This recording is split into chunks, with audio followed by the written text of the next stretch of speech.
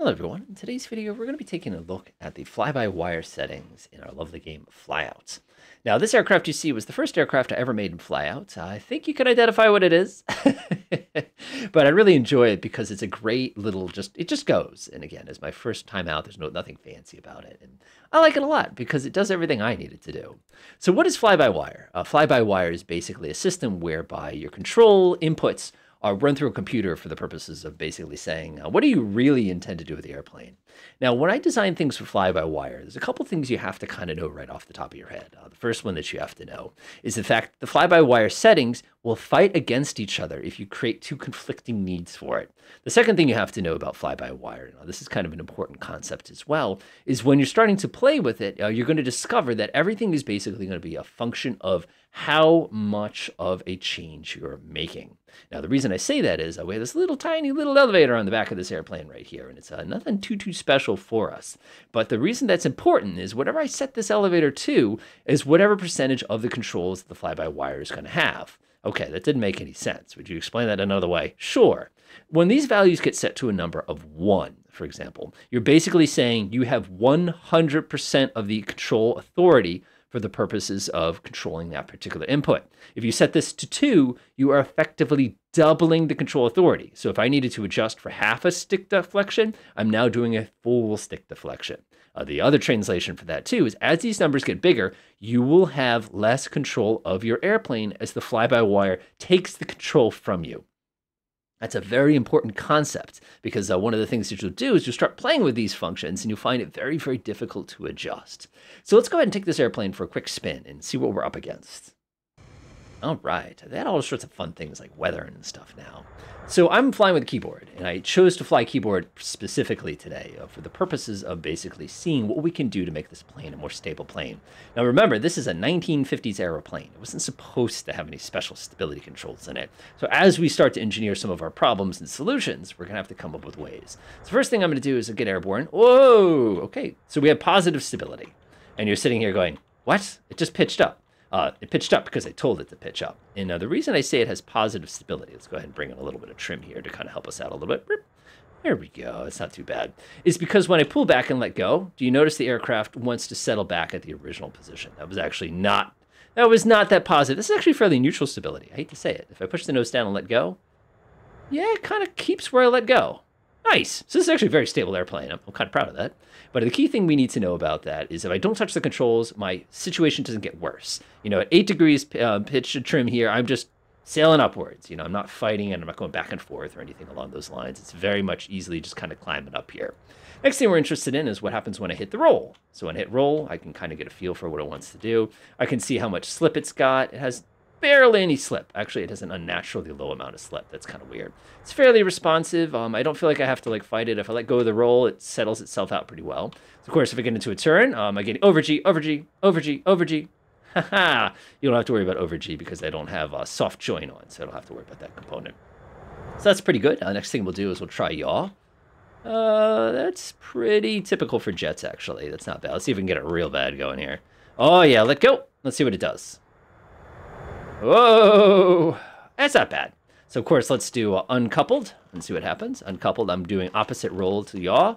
Let's see if we can get it real bad here. Oh boy. Oh, I think I went upside down that time. Whoopsie daisy. Whoa, ew. Okay, let's get it unstable. Stall. Oh, let go. Man, this is a stable airplane. This is great. I'm actually kind of surprised how stable this is. This is probably more stable than the real one, I'm sure. But pretty good. But well, we definitely have some work to do. So let's go ahead and establish a couple design goals here.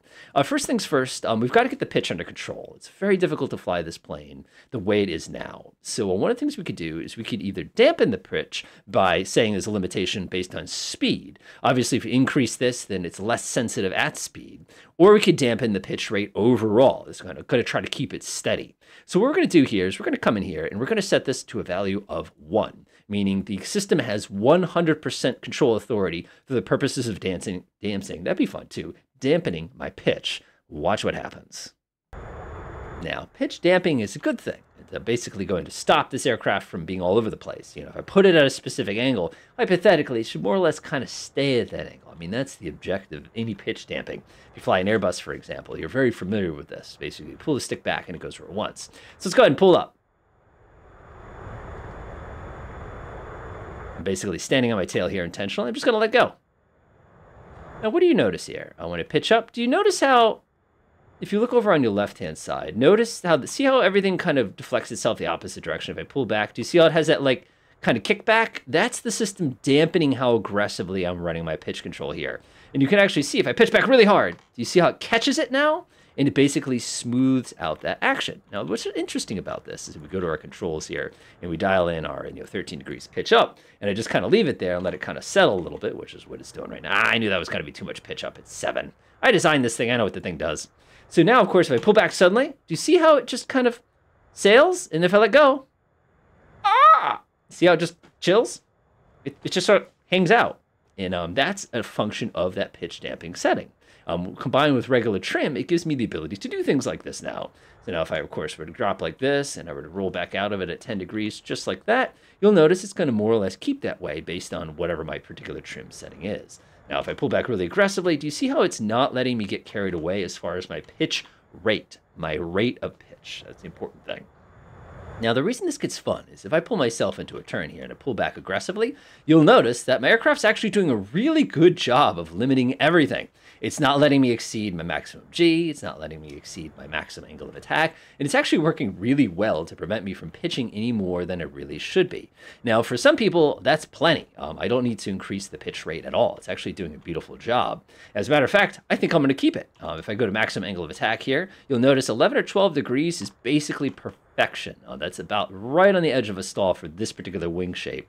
So that's perfect. I basically engineered this thing really well here.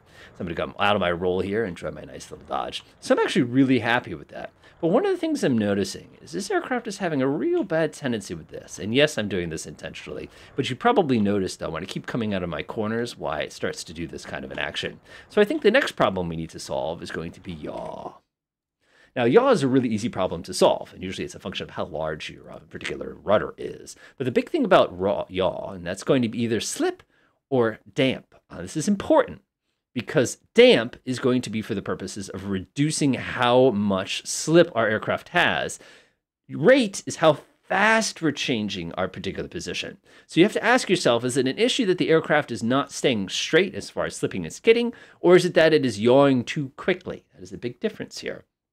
So what I'm going to do, of course, is I'm going to do a slip damp, and this is going to restrict the aircraft's ability to skid. Go ahead and save and fire it back up. Now you'll observe the aircraft is trying so aggressively to keep me from slipping that it is making the aircraft impossible to operate on the ground. No matter how hard I kick my controls, it's basically running away on me. Now, the reason this is happening is if you actually look out the back, you'll observe that my rudder is pushing itself into the slip. This is one of those unintuitive things that I probably didn't catch the first time. So if we actually come in here and do a negative slip damp, it'll actually have the inverted effect.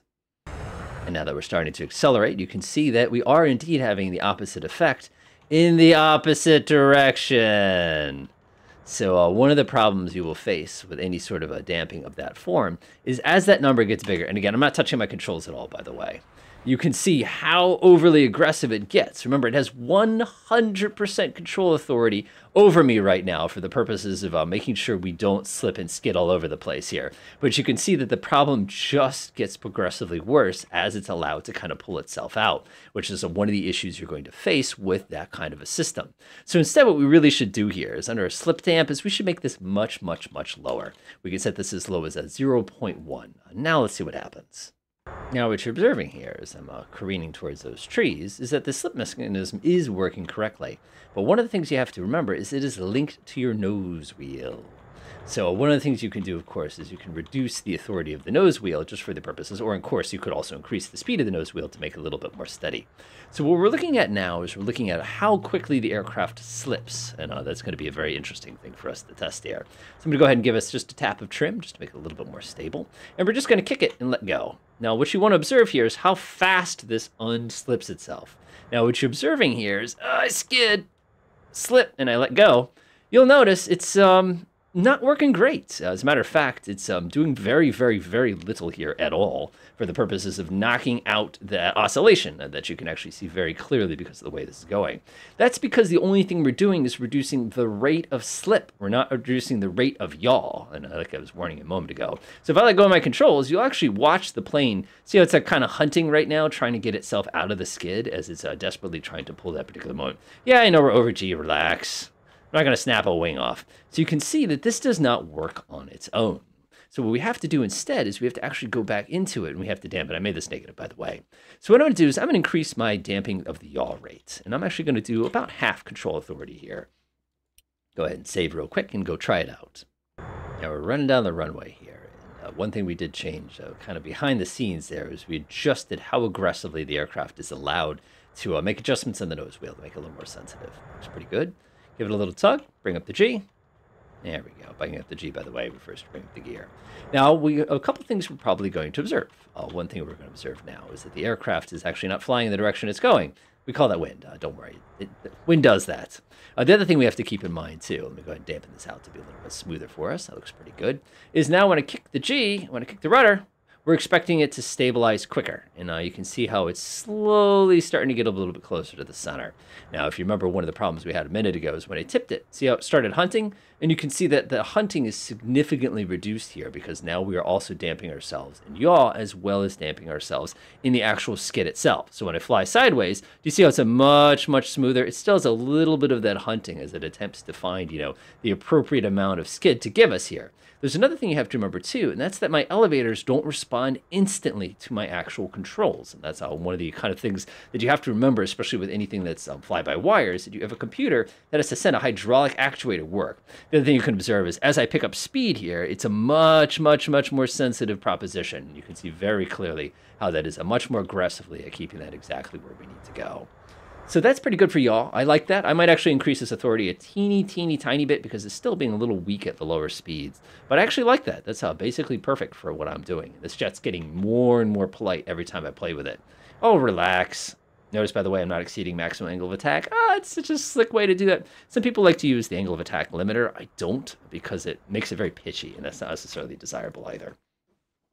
So the last thing we're going to take a look at is roll. And let me go ahead and make my last second adjustment here. 0.5, I'm actually going to come up a little bit here. That looks a little bit better. And the last one is roll. And there's a couple different ways to dampen roll. This aircraft has very little issues with roll damping because it doesn't have a propeller on it. So what I'm going to do instead is I'm actually going to introduce the concept of, if you come down here, you'll see a bunch of different bells and whistles, is we actually have an auto level pitch. I don't recommend playing with this. It's kind of finicky. And we have an auto level roll. So what I'm going to do is I'm going to bring in a 0.25 auto roll on this. And what that's going to do is it's going to try to stabilize the aircraft back to level when I'm flying it. And rough. Of the auto anti-skid is, I'm not that I'm fighting the anti-skid, but it kind of feels like I'm fighting the anti-skid because of that crosswind. Just kind of one of those things where I wish they'd change it. Oh my gosh, it's so smooth now when I take off. I love it. So the auto level tool is basically for the purposes of either making it level in pitch or making it level in roll. And we have the roll option selected right now. So I'm going to go into my controls again. I'm going to give myself, what do we decide? 0.9, 0.10, something like that. Seems to be a pretty good level. And you'll notice if I go ahead and deflect the plane and I let go, I'm not touching my controls right now. The aircraft automatically re-centers itself, just like you can see very clearly here, which is pretty handy for us. And I'll go ahead and get this reduced just a tiny bit there. I like that. Perfect. And that thing is basically perfect now. So if I tip it and let go, you can see it brings myself back to center, which is a beautiful tool for us, especially if we're flying like a propeller-driven airplane, where it has a very, very strong tendency to torque left or right, or a P factor, or all those other fun things that make it interesting flying something with a propeller instead of a jet. So we have for ourselves a very good aircraft right now. The only thing we haven't done is establish any sort of G limits in it. And I actually don't love playing with G limits because when you start playing with the G limiter, you're going to find that things get a little messy. And again, my pitch limiter does such a good job of stopping me from exceeding my maximum rate. It's really not that big of a deal. And again, I can pull this thing into a really tight turn here, and I'm only barely pulling my maximum G, pulling out of the drop there. And again, because we have such an aggressive pitch limiter here, it's basically preventing that from happening. And it's just such a smooth airplane now. This is great. Now, one of the big things I like to test whenever you're doing any fly-by-wire work is how the plane lands. Now, the reason this is an important point is, you spend 25 minutes, you get everything the way you want it, you're happy, everything seems to work okay. You finally tune the last couple components of this thing, and everything feels pretty good. You think you got it under control. You pop the flaps in. Obviously, this thing gets really, really annoying when you put all those flaps in, which is actually very realistic. We'll go give it just a little tiny bit of trim to make it stable. So you come in for your landing for the first time. You're really, really excited here. Everything's good. Your pitch limiter's good. Everything's ready to rock. You're looking at my angle of attack right now, which is 2.5 degrees, which is actually very, very high. We want to get that nose up significantly higher. I'm actually going to bring up the controls panel one more time. Looks good. I'm going to pitch my trim up just a little bit higher. There we go. I'm guessing my final approach speed, I haven't actually established in this plane. I haven't read the POH on it yet, but that's okay. There we go. Just go ahead and get ourselves in a nice, relaxed. Yes, I am landing with the wind behind me. I know. There we go. That looks pretty good, actually. Give it just a couple taps of power. That's pretty good. That was a little too much, actually. Man, this thing's got quick acceleration for a 1950s jet engine. Looks pretty good. And this is what we want to test. We want to test what happens when we pitch the plane up. Did you see it? Did you see it happen? Did you notice when I got close to the ground that the pitch suddenly shot? Oh! Now you're probably saying, what is the deal with that? The deal with that, of course, is your flaps. And of course, because we have an angle of attack that's limiting my pitch, you can see it creates this interesting little problem where, oh! My aircraft becomes completely uncontrollable during my approach there, which is one of the challenges that always exists whenever you're designing anything with your fly-by-wire components here, is that we have to make sure that we test our aircraft thoroughly under every condition to make sure it's not making it dangerous to get it back down to the grounds. So hopefully this encourages you to play with those settings. For those of you who are big fans of doing helicopters, fly-by-wire is the only way to do helicopters if you're using a keyboard. Things you got to watch out for is a lot of people like to kind of limit their pitch rate using this rather than fitzing with your G limits. You can see I do have a G limiter to 6 to 9 Gs already preset on here, but I barely smacked into it because I already had that pitch rate kind of set in there.